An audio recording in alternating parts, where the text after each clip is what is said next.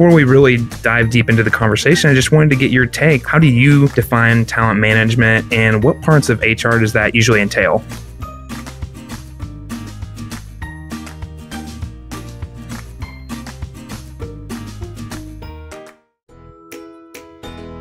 I probably think about it a little bit differently.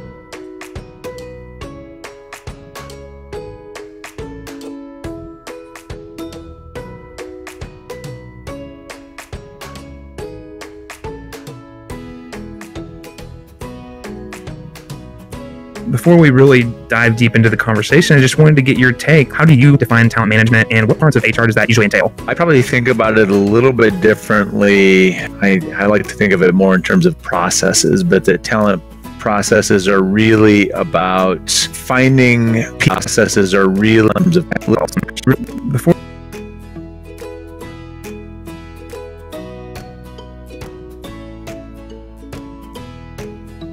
Before we really dive deep into the conversation, I just wanted to get your take. How do you define talent management, and what parts of HR does that usually entail?